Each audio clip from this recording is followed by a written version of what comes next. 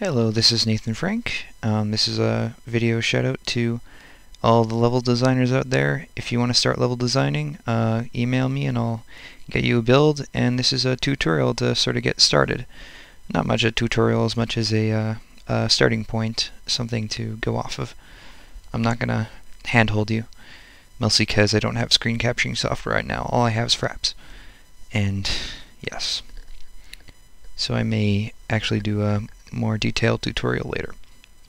For now, let me just load up that classic level, classic that I showed off in my developer log. It looks a little different. You see there is a light here. And not only is there one spawn point, but there is two spawn points. One is higher than the other.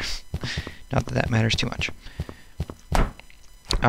The interesting thing is that all the lights, the sunlight, the point light, and the spawn points, the scale of the level, and the ambient color is all controlled by XML right now. So when you create a level and save it as a .dae, and it is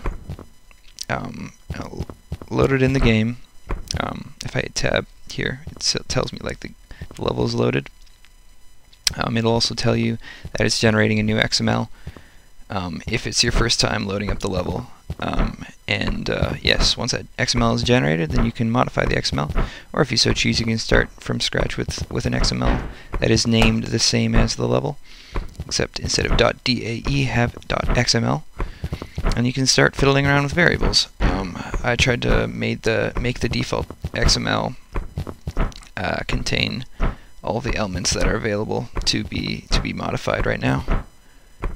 So you can add on lights, take away lights. I'm sure you probably don't want the red light. That's default.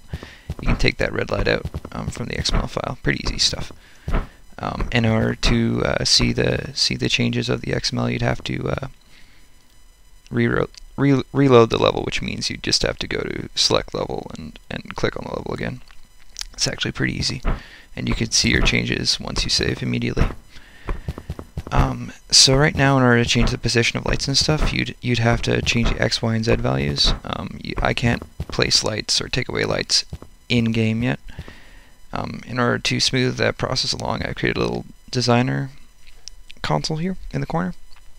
It just shows off the position of the camera at the time, and what's more interesting, the position of what you're pointing at. So the point on the wall that I'm aiming at right now, the position is shown. So if I wanted to place a point light there, then I could just aim at it, kind of eyeball the position that's showing up at pointing at position up there, and put it in the XML.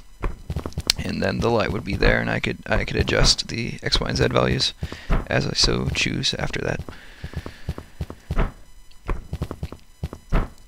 Also, if you're getting strange bugs, something's not loading, you might want to check out the console, which is the tilde or the tiddly. I'm not sure. I like tiddly personally, and it should show you if there's any crazy bugs going on. And if there's some crazy problems, you might want to get in contact with me with a screen capture, and I'll be happy to receive any of that stuff in email, or probably just post it on IndieDB somewhere or as a private message. I'm not sure.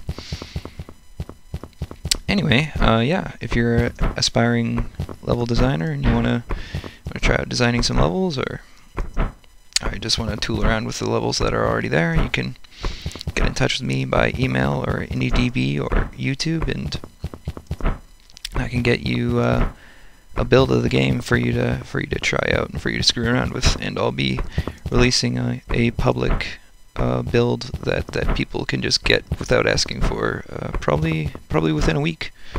So that's kind of exciting. And then you can all be shooting each other in deathmatch, and hopefully it'll be a blast. And if it isn't, I'll modify. It'll be fun. Alright. Thank you, and thank you for tolerating this long, muddery video, because it's late at night and my parents are trying to sleep. And I live at home because it's cheap. And I shouldn't feel ashamed for living at home. Okay, bye.